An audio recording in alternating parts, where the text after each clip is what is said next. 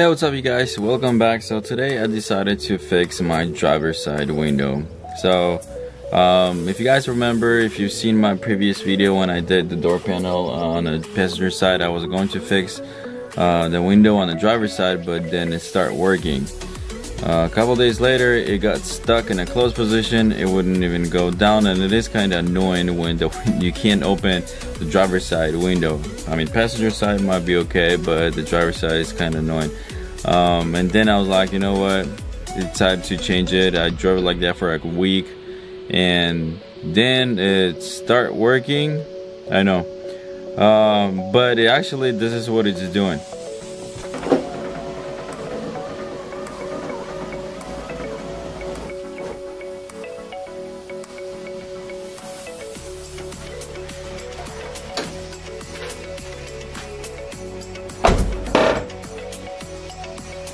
Did you hear that? If not, here it goes again. I know. So you close the window and it goes brrr. And when it goes up, it's actually having a hard time going up. Listen to this. Oh, actually, there you go.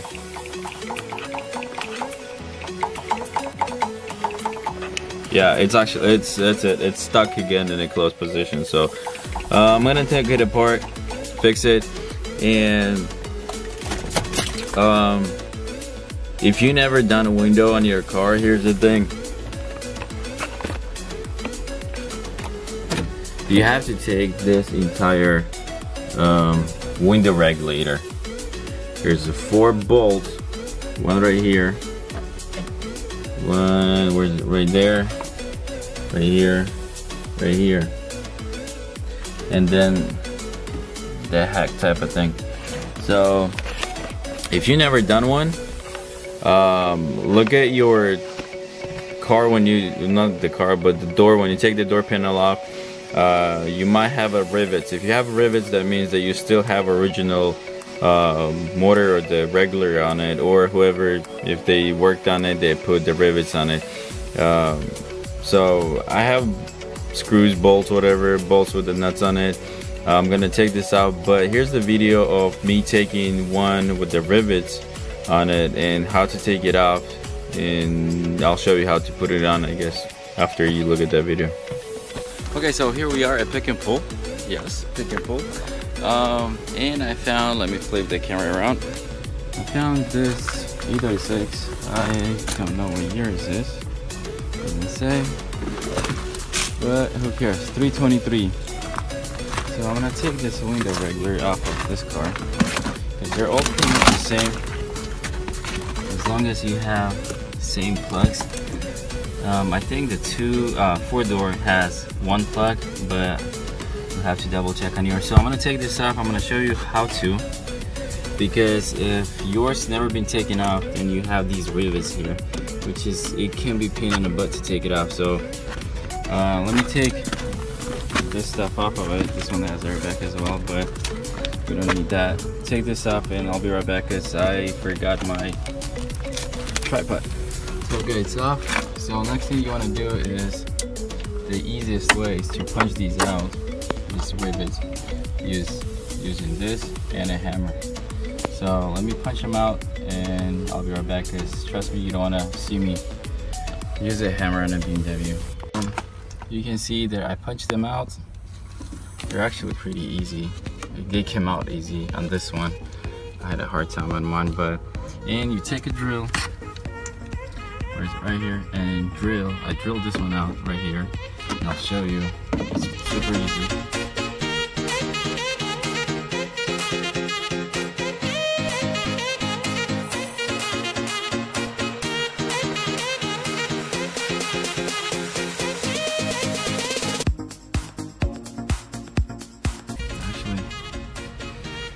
This one didn't give up without the fight, so let's see how this one goes.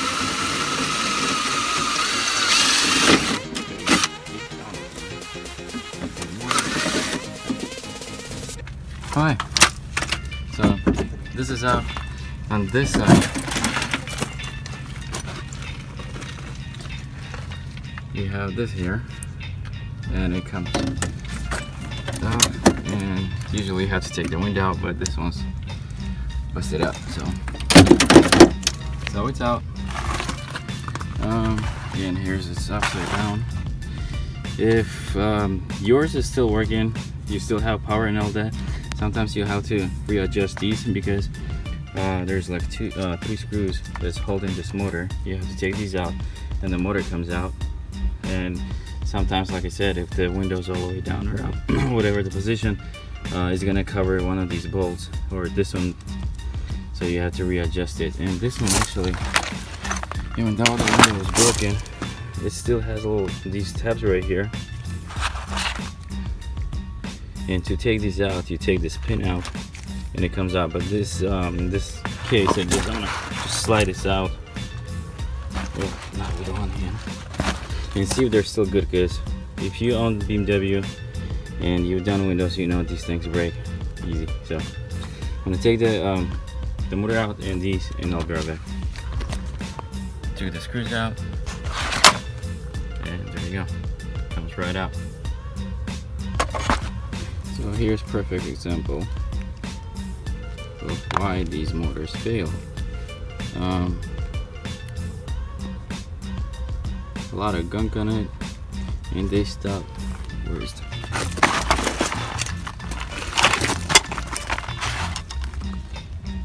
and they have a hard time moving back and forth here.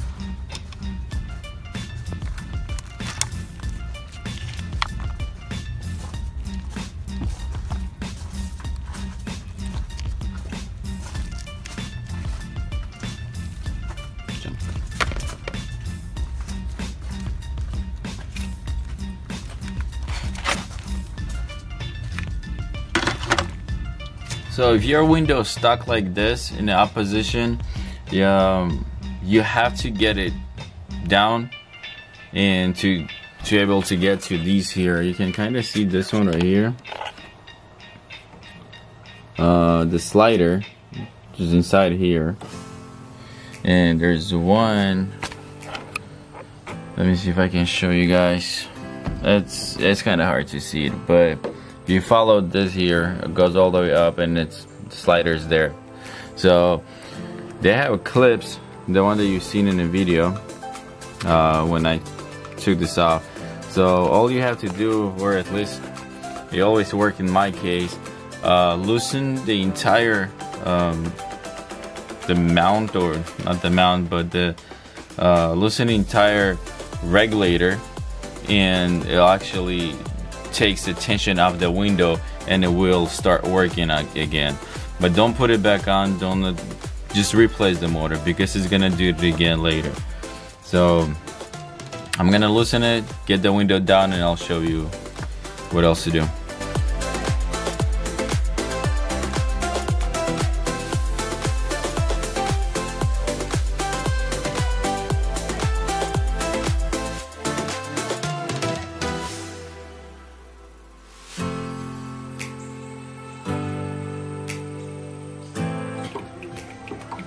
Okay, it won't even go down anymore. Get stuck. Yeah.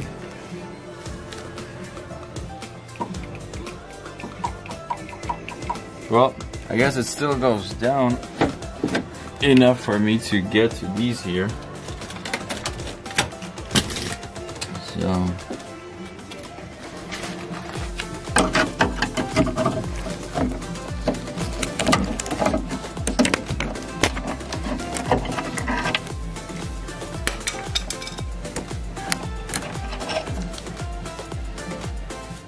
there's same exact one on this side right there.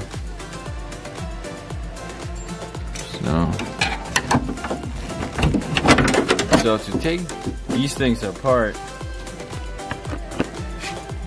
what I usually do is I take a screwdriver, stick it right here, then kind of pry it. That's it, right there. And same thing on the other side.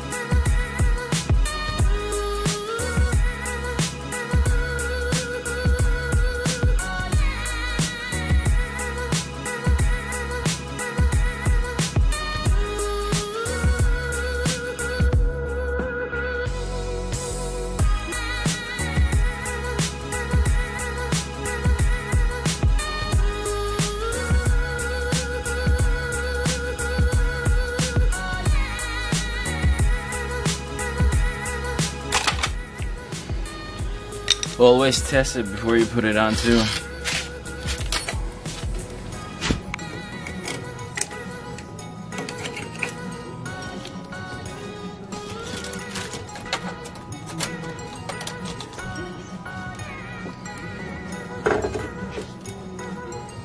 Watch your fingers when you do that.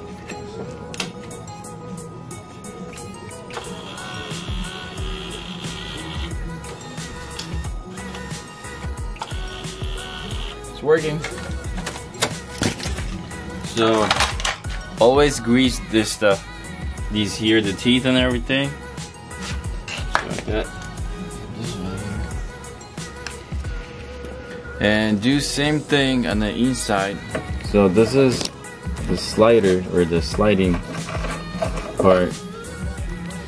This here, these are it's probably 3-4 months old. I got these new. They're expensive if you buy it from dealer, but I got these from eBay and they're still pretty good. I think I paid like $5 or something for 4. So I'm gonna clean these up and put more grease in here, this side, and same thing on this side. Get this one out.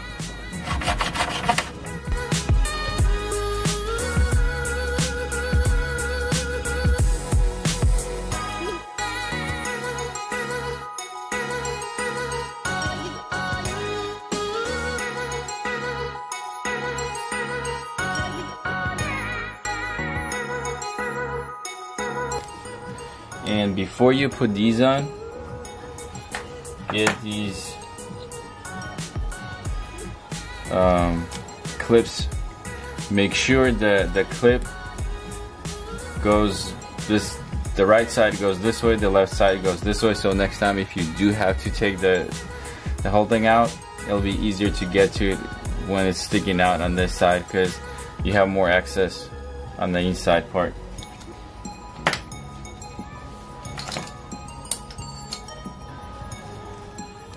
There you go. I guess it's better to put the clips first and then grease it because it's really slippery.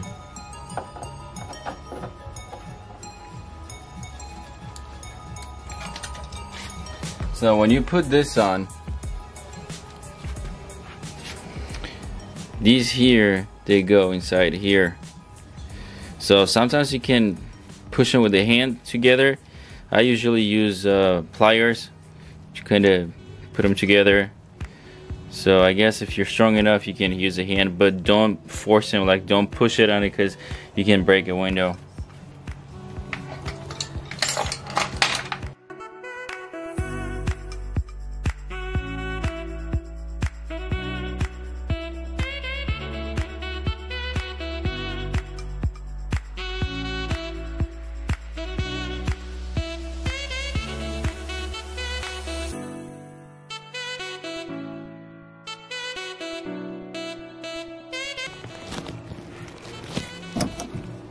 So here I actually lined this up, and there you go. It clicked in. Actually worked with just pushing with the hand. Just don't push it from here, like I said, because you can take a chance of breaking a window, but kind of put them, like squeeze them together.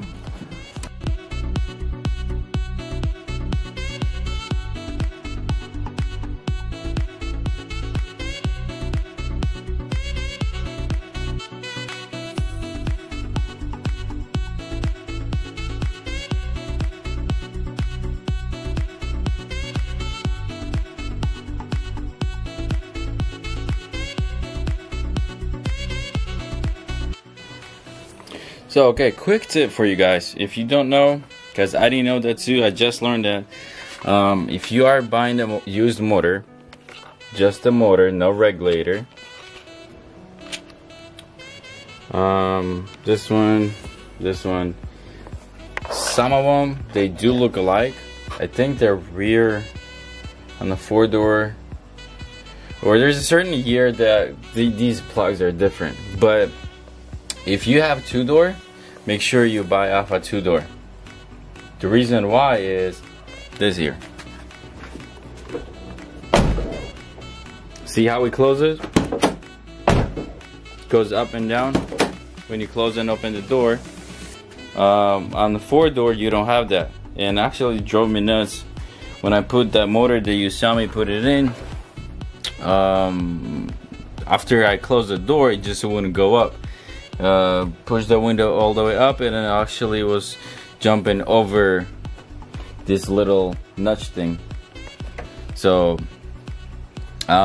good thing that I actually had spare one, so I put a spare one with the regulator and everything all together. So now when you close the door, the window goes up and down the way it's supposed to go up and down. So let me show you how you adjust that.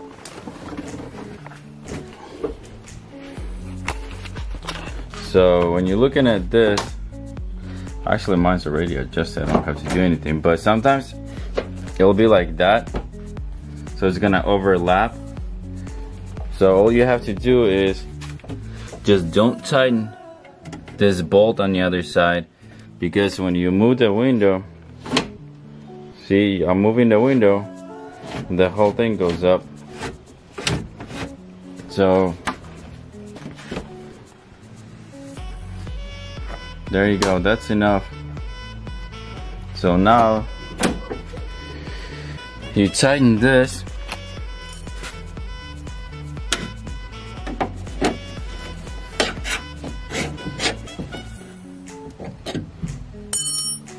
There you go.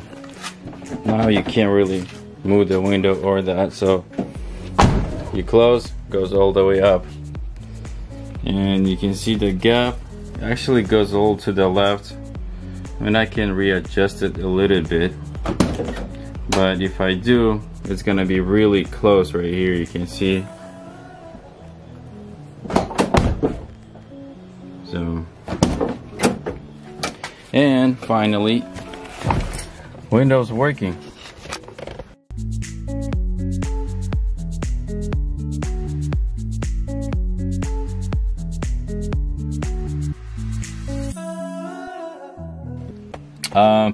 When you disconnect the motors and everything, and you know how when you push the button automatically go up, and it goes up, and you push it goes down, you don't have to hold the button.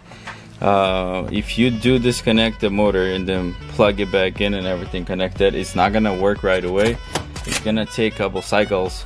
Sometimes takes a day, sometimes 2 days, depending. But it'll work eventually. It'll actually reprogram or whatever, but it's gonna work. It's gonna go up and down by just pushing the button all the way down, pushing all the way up, so it's gonna work the way it's supposed to. I also have, and I'm gonna show you what I'm doing with the rear window, because if you have a 2-door, summertime, if you park it outside, it's gonna be a pain in the butt to get those windows open, because when you get in the car, it's super hot and you have to climb all the way back and open them. So let me show you what I did. So check it out what I did for that. I don't have connected to the switch yet because I'm still working on it, but look at that side window. You open it, and now let me get these wires, and now you close it. I just have these wires here for now, like I said, but I got that side on. I'm still working on the passenger side, and then I'm gonna do the wires and have a switch here in the center console. So stay tuned for that if you guys are interested, because like I said, it's really pain in the butt to try to get in the back and open the windows and close them, and this way you have a button, switch, whatever to open and close. Really easy to do it, not that expensive. So like I said, stay tuned for that. The video is gonna be coming up as soon as I'm done with it.